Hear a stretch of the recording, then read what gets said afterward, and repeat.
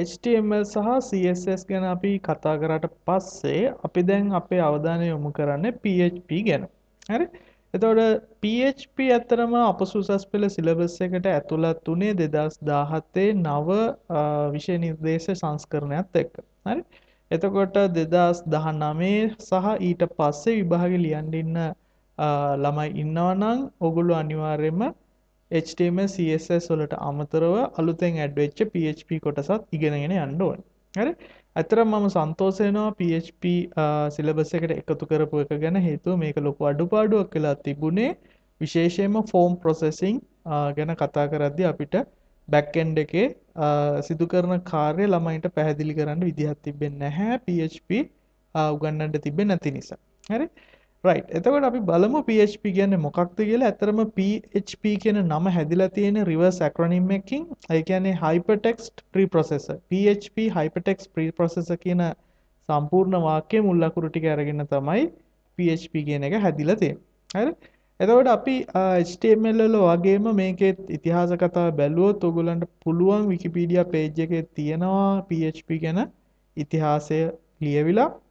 එතකොට PHP ඇත්තටම common gateway interface එකකට හදපු එකක් හැටියට ඉස්සලම ඩෙවලොප් කරලා තියෙන්නේ රස්මුස් ලෙර්ඩොෆ් කියන පුද්ගලයා. කියන්නේ මෙන්න මෙයා. ඒක ඇවිල්ලා 1994 විතර තමයි මෙයා එයාගේ personal home page එකට add කරගන්න හදලා තියෙන්නේ. හරි? එතකොට PHP කියන එක ඇත්තටම හැදිලා තියෙන්නේ මුලින්ම personal home page කියන වචනෙන්. නමුත් පස්සේ ඒක PHP hypertext preprocessor කියලා වෙනස් කරලා තියෙනවා. හරි? ඊට පස්සේ මේකට තව ඩෙවලොපර්ස්ලා ටිකක් එක එකතු වෙලා මෙයාලා මේක ඩෙවලොප් කරලා තියෙනවා. මොකද මුල් කාලේදී version 1 එක වගේ හදනකොට මේක ගැන PHP ගැන ලොකු අයිඩියා එකක් මෙයාලට තිබිලා නැහැ. මොකද එයාලට අවශ්‍ය වුණේ එන ප්‍රශ්නවල හැටියට එයාලා ලොජික් එක නිර්මාණය කරපු දෙයක් විතරයි එයාලා කරලා තියෙන්නේ. හරි? පස්සේ හොඳ ප්ලෑනින් එකක් ඇතුව මේක ඩෙවලොප් කරලා තියෙනවා. එතකොට මේක ඉතිහාසයේ තියෙන ඕගොල්ලන්ට අතරම කියවලා බලා ගන්න පුළුවන්. දැනට අපි පාවිච්චි කරන්නේ PHP version 7.2. හරි? 2017 රිලීස් උනේ. මේ වීඩියෝ එක කරන කාලේ වෙනකොට ඕගොල්ලන්ට පුළුවන් අතරම PHP version 7.3 beta testing එක රිලීස් වෙලා තියෙනවා. අවශ්‍ය නම් ඒකත් දාගෙන බලන්න පුළුවන්. නමුත් අපි දැනට 7.2 තමයි මේ කාලේ වෙනකොට පාවිච්චි කරන්නේ. හරි. එතකොට අපි කොහොමද ඇත්තටම PHP ගැන ඉගෙන ගන්න? PHP ඇත්තටම programming language එකක් හා සමානව ක්‍රියා කරන language එකක්. මම ගොඩක් recommend කරනවා මේ PHP ගැන ඔයගොල්ලෝ ඉගෙන ගන්න කලින් Python සිංහල අපේ වීඩියෝ series එක බලලා ඉන්න කියලා. හේතුව තමයි ඒකෙන් programming ගැන ඉගෙන ගන්න මූලික concept ටික ඒ විදිහටම අපි PHP වලදී apply කරනවා. සහ මොකද PHP වල අපි Python වලදී ඉගෙන ගත්ත while loop, for loop, if condition, variables ඔය ටික ඔක්කොම ඒ විදිහටම තියෙනවා. හරි? නමුත් syntax වෙනස්, යොදන method එක වෙනස්. ඒක නිසා ඒක පොඩ්ඩක් අපි මෙතනදී අලුතෙන් ඉගෙන ගන්න වෙනවා PHP අපි පාවිච්චි කරන්න කලින්. නමුත් Python ඉගෙනගෙන තියෙනවා නම් ඒක ගොඩක් ලොකු උදව්වක් වෙයි ඔයගොල්ලන්ට PHP ඉක්මනින් අල්ලගන්න. හරි? එහෙනම් අපි බලමු PHP වලට ගිහිල්ලා කොහොමද කරන්න කියලා. මේ තියෙන අපේ HTML form එක අපි කරලා නවත්තපු තැන. මම අලුත් document එකක් ගන්නම් Sublime text එකේ. Sublime text එකේ අරගෙන මම ඉස්සල්ලාම කරන්නේ මේක save කරන්නම්. අපි මේක මගේ HTML අනික් ෆයිල් තිබ්බ document directory එකේම මම මේකට දාන්නම් pass_data.php. හරි? ඒතර PHP ෆයිල් save කරන්නේ අපි .php කියන extension එකෙන්. හරි? එහෙම කරලා මම මේක save කරන්නම්. එතකොට මේක දැන් PHP document එකක් කියලා Sublime text අඳුර ගන්නවා. right. මතක් කරන්න ඕනේ තව දෙයක් තියෙනවා. ඒක තමයි PHP කියන්නේ server side web scripting language එකක්. හරි? server side කියන එකෙන් අදහස් කරේ මේක වැඩ කරන්න නම් අපි web server එකක් ඇතුළට දාන්න ඕනේ. හරි? ඔයගොල්ලන්ට මතක ඇති මම HTML කරනකොට මේ තියෙන අපේ ict.html කියලා අපි හදාගත්ත web form එක. මේක නිකම්ම කම්පියුටර් එක desktop එකේ එහෙම නැත්නම් folder එකක් ඇතුලේ දාලා බ්‍රවුසර් එකකින් ඩබල් ක්ලික් කරලා ඕපන් කරන්නයි තියෙන්නේ. එතකොට අපිට ඒක ඩිස්ප්ලේ වෙනවා අපේ ෆෝම් එක. නමුත් අපේ මේ passdata.php කියන ෆයිල් එක එහෙම ඕපන් කරන්න බෑ. හරි? ඒකට මම ඔයගොල්ලන්ට PHP කෝඩ් එක කරනකොට දැන් මම කියලා දෙන්නම් ඇයි ඒක නිකන් ස්ටැටික් විදිහට වෙබ් පේජ් එකක් හැටියට ඕපන් කරන්න බැරි කියලා. හරි? මොකද PHP කියන්නේ server side web scripting language එකක්. PHP වැඩ කරන්න නම් ඒක වෙබ් සර්වර් එකක් ඇතුලේ Apache සර්වර් එකක් වගේ එකක් ඇතුලේ අපි සේව් කරන්න ඕනේ. හරි? අපි ඉස්සෙල්ලා බලමු PHP කොහොමද කරන්න කියලා. PHP වල තියෙනවා tags ඇත්තටම.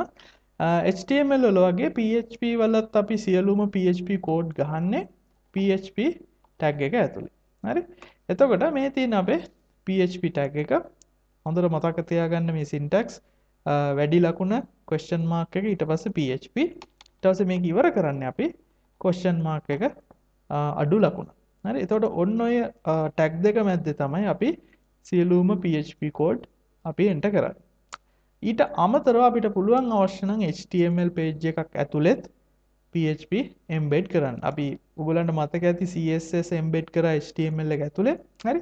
අපිට PHP HTML page එකක ඕනේ තැනක. හරි? head එකේ body එකේ ඕනේ තැනක අපිට embed කරන්න පුළුවන්. embed කරන්න නම් අපිට තියෙන්නේ කලින් වගේම PHP tag එක දාලා ඒක මැද්දේ අපිට අවශ්‍ය PHP code එක type කරන එකයි.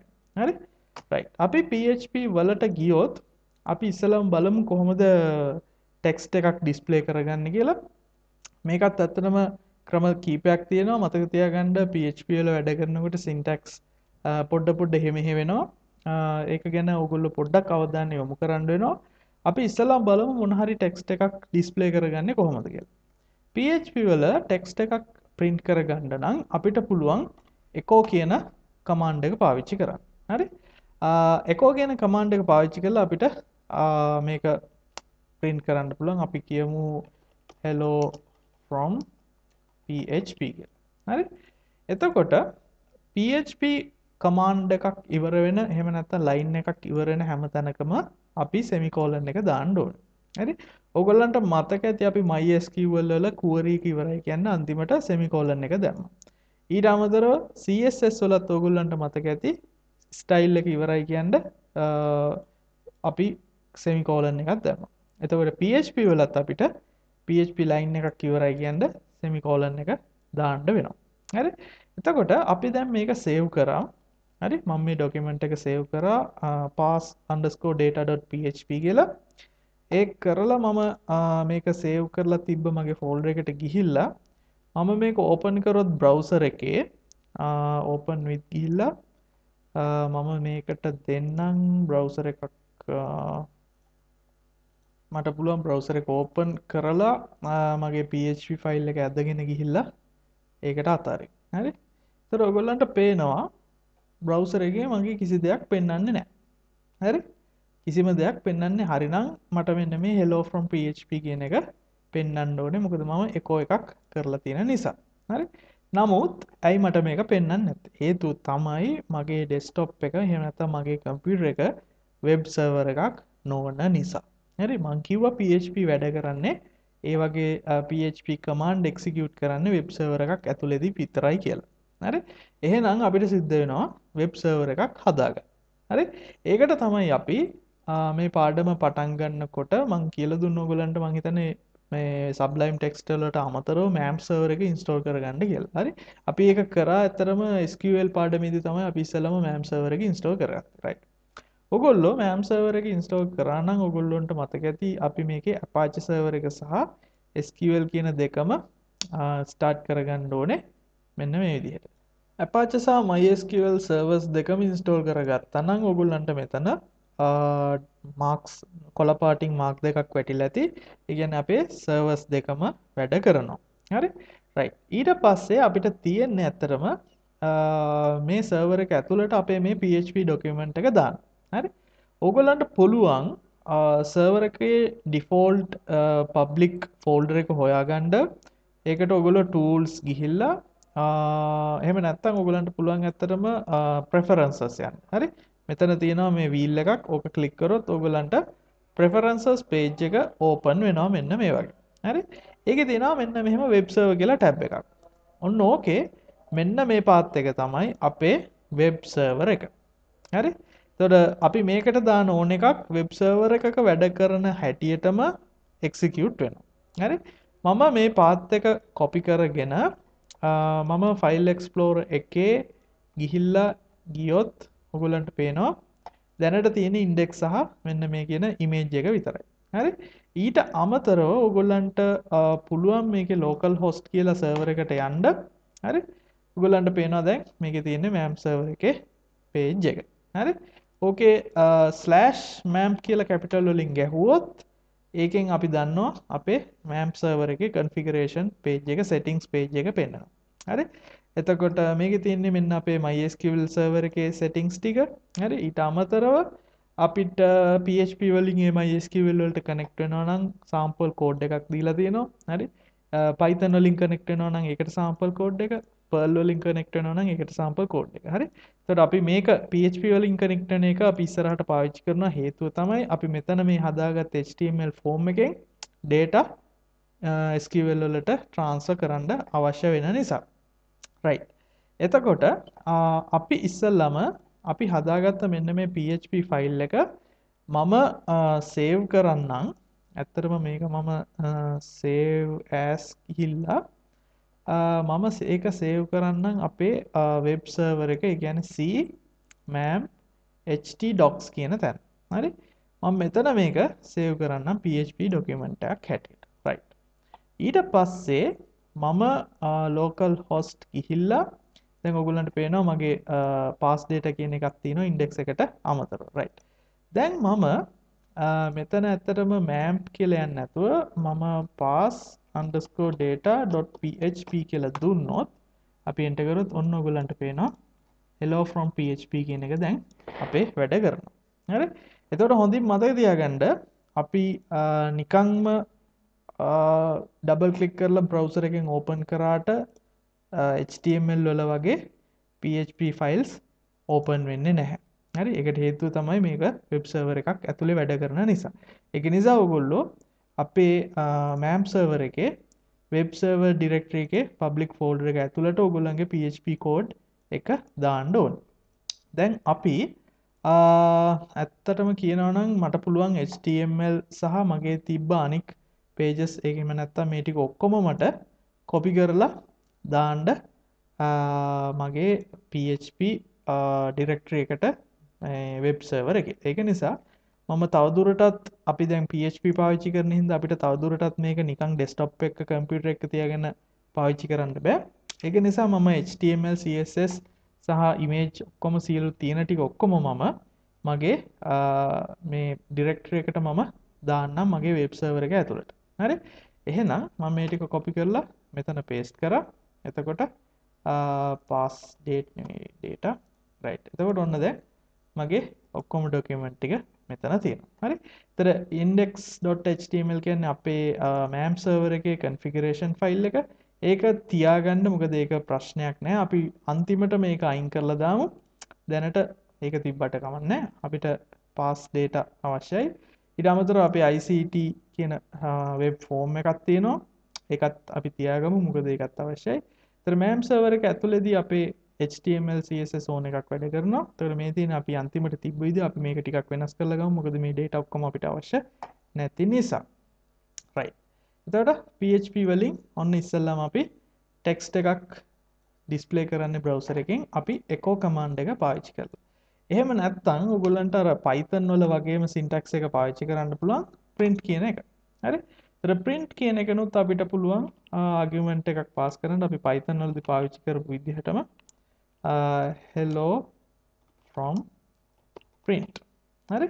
මතක ඇතුව semicolon එකක් දාන්න PHP වලදී හේතුව Python වලදී වගේ නෙවෙයි මේකෙදි අවශ්‍ය වෙන නිසා.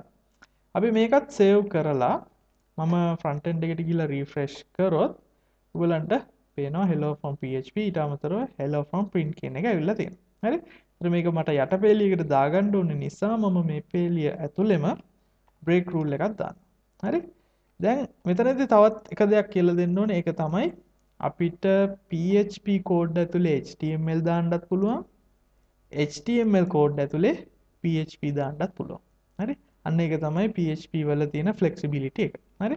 දැන් මම මේක save කරලා refresh කරොත් hello from print කියන එක පල්ලෙහාට ගියා. හේතුව මම br එකක් දාපු නිසා.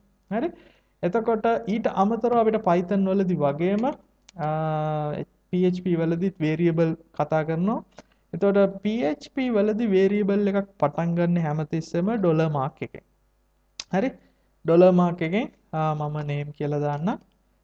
ඊට පස්සේ මම මේකට ICT කියලා දෙන්නම්. හරි? මම මේක ඉවරයි කියලා කියන්න semicolon එක දාන්නම්. ඊට පස්සේ මට ඕන නම් අර Python වලදී වගේම මට $name කියන variable එක print කරන්න පුළුවන්. හරි?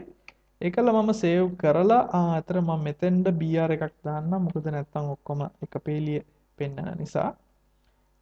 මම save කරලා front end එකට ගියොත් ඔයගලන්ට පේනවා Python වල වගේම variable handle කරගෙන ඒවා print කරනවා PHP වලදී. හරි? ඒතර ගොඩක් දුරට සමානයි. නමුත් syntax පොඩි වෙනස්කම් තියෙනවා. ඒක නිසා ඔයගොල්ලන්ට පොඩ්ඩක් මේකේ syntax අපි ඊළඟ වීඩියෝ දෙක තුනේදී PHP syntax අපි පොඩ්ඩක් ඉගෙනගෙනමු. PHP ඇත්තටම පාවිච්චි කරලා අපේ form එකේ data ටික MySQL වලට pass කරන්න කලින්. හරි?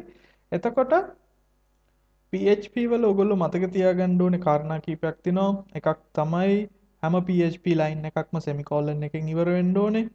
ඊට අමතරව අපිට PHP වලදී variable පාවිච්චි කරන්න පුළුවන්. variable name හැම එකක්ම $sign එකෙන් පටන් ගන්නෙ. හරි? ඊට අමතරව PHP code එකක් run කරන්න නම් අපි ඒක web server එකක් ඇතුළට දාන්න ඕනේ. හරි? එතකොට ඔයගොල්ලෝ PHP code එක desktop එකේ තියාගෙන run කරන්න හැදුවට ඒකෙන් මුකුත් වෙන්නේ නැහැ. ඔයගලන්ට blank page එකක් විතරයි එන්නේ. ඒක නිසා ඔයගොල්ලෝ මේක දාගන්න WAMP server එකේ ඇතුළට. අපි එහෙනම් ඊළඟ වීඩියෝ එකෙන් බලමු PHP වල තව මොනවද අපිට ඉගෙන ගන්න තියෙන syntax. ඊට අමතරව අපි කොහොමද operators handle කරන්නේ while loop, if loop, condition සහ PHP වල ඉතුරු ටික.